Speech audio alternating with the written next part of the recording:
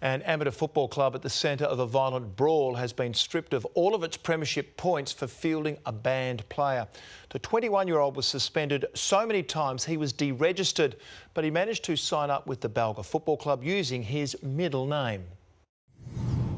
This savage on-field brawl left 6 Balga players with a total of 42 weeks in playing bans and the club on notice over bad behaviour. Oh my God! Oh my God! But today, new revelations and a new blow.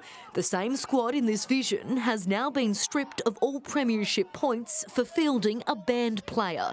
That's despite the Balga Football Club president denying it yesterday. As far as I'm aware, he is registered with us, and that's all I know. So you don't have any knowledge? I don't have any knowledge. That's the first I've heard of it. 9 News has chosen not to name the player in question, but he had so many suspensions in junior football, he was deregistered in 2015.